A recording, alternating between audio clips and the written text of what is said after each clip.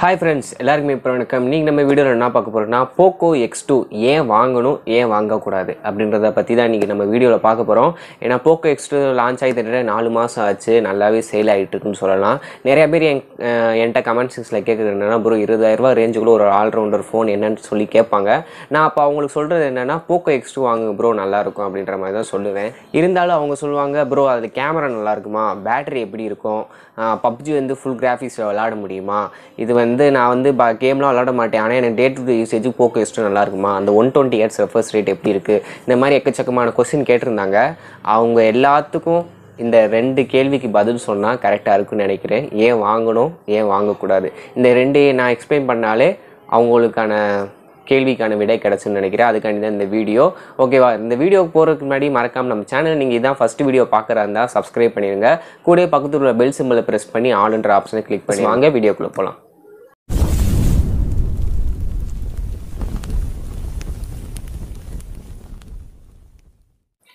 Okay friends, Poco X2 இது வந்து launch ஆகி பார்த்தீங்கன்னா பிப்ரவரி மார்ச் லான்ச் ஆச்சு கரெக்டாக ஃபஸ்ட் வீக்கில். இதோட ஸ்டார்டிங் ரேட் பார்த்தீங்கன்னா 17000 ரூபாய்க்கு லான்ச் பண்ணியிருக்காங்க. அது மட்டும் இல்லாமல் 6GB ரேம் 64GB தான் ஸ்டார்டிங் வேரியண்ட்டு. இதில் வந்து ஃபஸ்ட்டு ஏன் வாங்கணும், நல்ல விஷயங்களை ஃபஸ்ட்டு சொல்லிடுவோம், அப்புறம் பின்னாடி ஏன் வாங்கக்கூடாதுன்றதை சொல்கிறேன். ஃபஸ்ட்டு முதல் விஷயமே பார்த்தீங்கன்னா இதோட பில்ட் குவாலிட்டி. இதுக்கு முன்னாடி லான்ச் ஆன Redmi Note 7ஸ்லாம் பார்த்தீங்கன்னு வச்சுக்கோங்களேன், சென்ட்ரு பாடி வந்து பிளாஸ்டிக்லேயும் ஃப்ரண்ட் அண்ட் பேக் மட்டும் கிளாஸில் கொடுத்தாங்க. இந்த இதில் அந்த மாதிரி எந்த ஒரு குறையுமே வைக்கல. ஃப்ரண்ட் அண்ட் பேக்கில் வந்து கிளாஸ் பாடி, கார்னிங் கோரில்லா கிளாஸ் 5 ப்ரொடக்ஷன் கொடுத்துருந்தாங்க.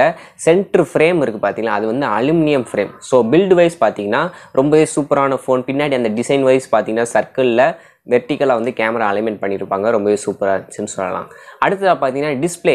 இந்த 20000 ரூபா ரேஞ்சில் 120 Hz ரெஃப்ரெஷ் ரேட் டிஸ்பிளே வந்து எந்த ஒரு பிராண்டும் கொடுத்தது கிடையாது.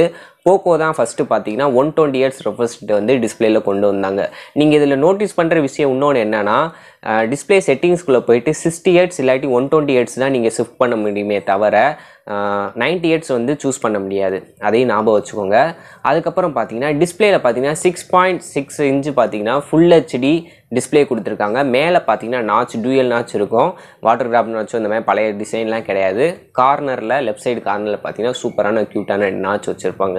அடுத்ததாக பேட்டரின்னு வரும்போது 4500 mAh பேட்டரி கொடுத்துருக்காங்க. இது குயிக்காக சார்ஜ் பண்ண 27 வாட்ஸ் சார்ஜர் வந்து பாக்ஸ்லேயே கொடுத்துருக்காங்க. இதுவும் சூப்பரான விஷயம். டே டு டே யூசேஜுக்கு தாராளமாக ஒரு நாள் தாங்கும்.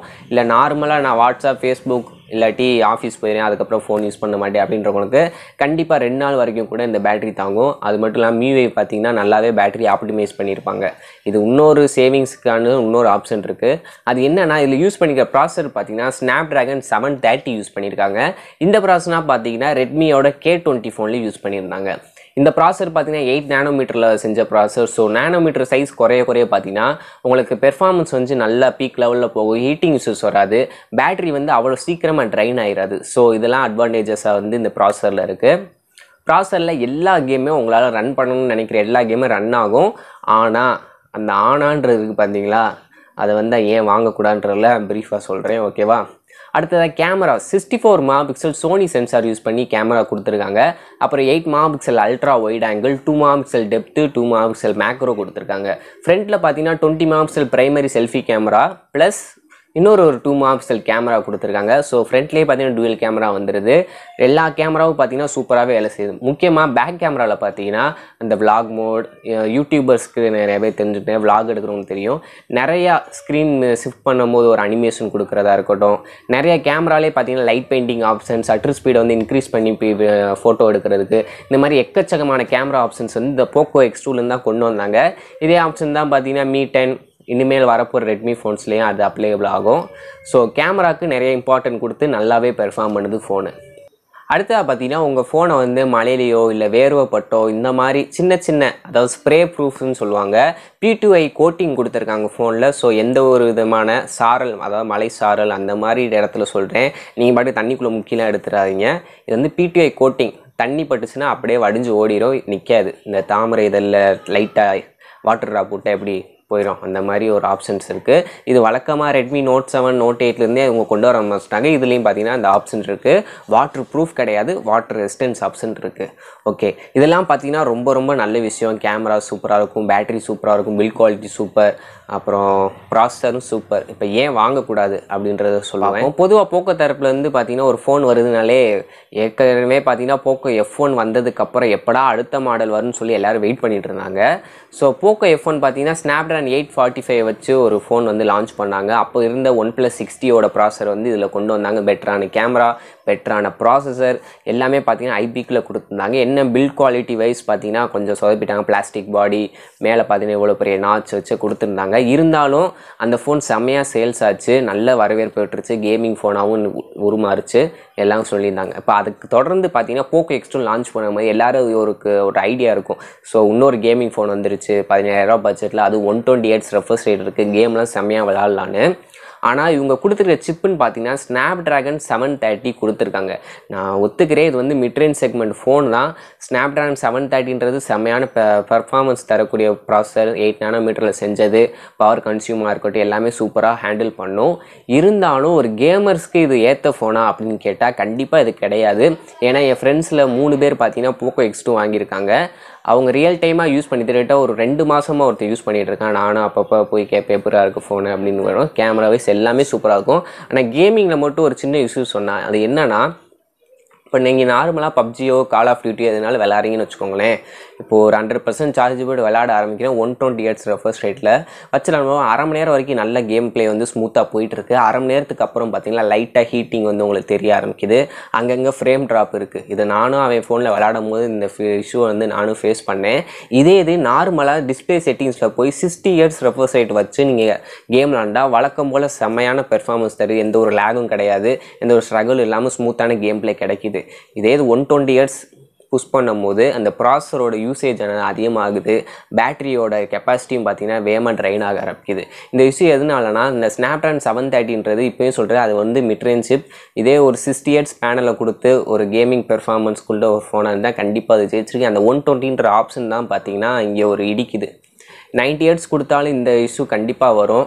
120 Hz கொடுத்தறனால ரொம்ப ப்ராசஸர் பார்த்தீங்கன்னா 100% வந்து யூஸ் ஆகிறனால ஹீட்டிங் இஷ்யூஸ் வருது, இந்த மாதிரி பேட்ரி வந்து வேகமாக ட்ரெயின் ஆகுது.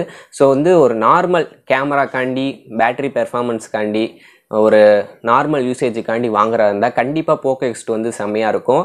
மினிமலாக கேம் விளாண்டிங்கன்னா எந்த ஒரு பிரச்சனையும் இல்லை. நார்மலாக எந்த கேம் விளாண்டாலும் சரி 120 Hz ரெஃப்ரெஷ் ரேட்டாக ஆன் பண்ணி விளாடும் போது மட்டும் இந்த பிரச்சனை இருக்குது. அதை நீங்கள் நோட்டீஸ் பண்ணிக்கணும். இன்னொன்று நான் சொல்ல மாட்டேன், இந்த ஃபோனில் பார்த்தீங்கன்னா லிக்விட் கூலிங் சிஸ்டம் கொடுத்துருக்காங்க. ஸோ என்ன தான் பார்த்தீங்கன்னா புஷ் பண்ணி கேம் விளாண்டாலும் 42-45 டிகிரி வந்து ரீச் ஆகுது. அது ஏன்னு தெரியல. போக்கோ F1 பார்த்தீங்கன்னா பிளாஸ்டிக் பாடி, அதனால பார்த்தீங்கன்னா ஹீட்டிங் வந்து அவ்வளோ வெளியே தெரியும்னு சொல்லுவேன். ஏன்னா அதுலேயும் லிக்விட் கூலிங் சிஸ்டம் கொடுத்தாங்க. ஆனால் Snapdragon 845 சிப் செட் கொடுத்தனால அது வந்து ரொம்பவே பெர்ஃபார்மன்ஸ் வந்து நல்லா ஹேண்டில் பண்ணுச்சு. இந்த ஃபோன் பார்த்தீங்கன்னா மிட் ரேஞ்ச் வேறு, அந்த 120 Hz ரெஃப்ரெஷ் ரேட் இதெல்லாம் ஹேண்டில் பண்ணும்போது கொஞ்சம் அந்த ப்ராசஸர் வந்து திணற தான் செய்யுது. ஸோ கேமிங் பிரியர்களுக்கு என்ன சொல்கிறேன்னா, 17,000 பட்ஜெட்டில் ஒரு ஃபோன் வாங்கணும், கேமிங்காகவே வாங்கணும் அப்படின்னா கண்டிப்பாக அதை சூஸ் பண்ணாதீங்க. வாங்கி ஒரு அரை மணி நேரம் கேம் விளாடுனா உங்களுக்கே தெரியும். இல்லை யாராச்சும் போக்கோ X2 உங்கள் ஃப்ரெண்ட்ஸ் யாராச்சும் வச்சுருந்தாங்கன்னா அவங்ககிட்டே நீங்கள் ரியல் டைமாக யூஸ் பண்ணி பாருங்கள். அவங்களும் இந்த பிரச்சனையை ஃபேஸ் பண்ணியிருப்பாங்க. ஏன்னா நான் 3 பேர் பார்த்தீங்கன்னா போக்கோ X2 யூஸ் பண்ணுறாங்க. 3 பேருமே இதே இஷ்யூ தான் சொல்கிறாங்க. 120 ஆன் பண்ணால் இந்த பிரச்சனை வருது, ஃபோன் ஹீட் ஆகுது கேம் விளாடும் போது. நார்மலாக 128 வச்சு நார்மலாக நம்ம வாட்ஸ்அப்போ ஃபேஸ்புக்கோ சின்ன சின்ன கேம்ஸ் விளாடும்போது எந்த இஷ்யூவும் கிடையாது. ரொம்ப பவரான game PUBG call of duty அந்த மாதிரி கேம் விளாட மட்டும் இந்த இஷ்யூ ஃபேஸ் பண்ணுறாங்க. ஸோ இது போக்கோ X2 ரொம்பவே சூப்பரான ஃபோன். அந்த 120 Hz ஆஃப் பண்ணி நீங்கள் எப்பயும் போல் யூஸ் பண்ணிங்கன்னா ரொம்பவே செமையான ஃபோனுன்னு சொல்லலாம். உங்களுக்கு ஏதாச்சும் இந்த வீடியோவில் ஏதாவது டவுட் இருந்துச்சு, இல்லை ப்ரோ நீங்கள் தப்பாக சொல்கிறீங்க, நான் வந்து போக்கோ X2 தான் வச்சுருக்கேன், நான் 120 Hz வச்சு விளாட்றேன், ஆனால் எனக்கு அந்த விதமான பிரச்சனை இல்லை அப்படின்னா தயவு செஞ்சு கமெண்ட் செக்ஷனில் சொல்லுங்கள். நான் என் ஃப்ரெண்டோட மொபைலில் போய் திருப்பி போய் சர்வீஸ் சென்டரில் கூடுறா அப்படின்ட்டு சொல்லிட்டு வந்துடுறேன். ஓகே ஃப்ரெண்ட்ஸ், அவ்வளோதான் இந்த வீடியோ. என்னோடய கருத்துக்களை நான் சொல்லிட்டேன். இந்த வீடியோ பிடிச்சிருந்துச்சுன்னா மறக்காமல் லைக் பண்ணுங்கள். நம்ம சேனல் நீங்களும் சப்ஸ்கிரைப் பண்ணிங்கன்னா சப்ஸ்கிரைப் பண்ணிடுங்க. மேற்கொண்டு இது போன்ற வீடியோவில் சந்திக்கிறேன். அது வரைக்கும் நன்றி, வணக்கம்.